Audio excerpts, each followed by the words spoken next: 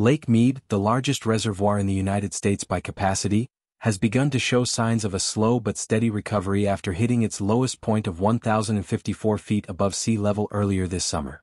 Since the end of July, the reservoir has gained approximately 1.5 feet of water, a modest increase that provides some relief to a lake that has been under extreme stress due to prolonged drought and rising water demand. This small gain comes primarily from upstream releases from Lake Powell, which continue to supply Lake Mead as part of the carefully managed Colorado River system.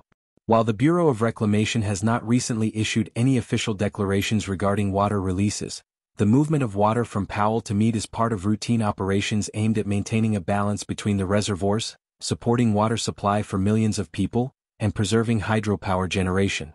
Despite this uptick, it is important to recognize that the water is not new. It is the same water being shifted between the two reservoirs, and Lake Mead remains far below full capacity. Meanwhile, Lake Powell is dropping rapidly, highlighting the ongoing challenges posed by the megadrought gripping the Southwest.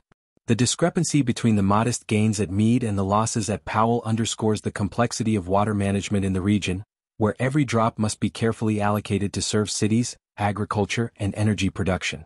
Experts caution against interpreting the small rise in Lake Mead as a full recovery, as long-term projections still indicate vulnerability to further declines if dry conditions persist. Nevertheless, the current increase demonstrates the effectiveness of coordinated water management strategies and provides a glimmer of hope that, with careful planning and continued conservation efforts, the reservoirs can be managed to mitigate the worst effects of ongoing water shortages.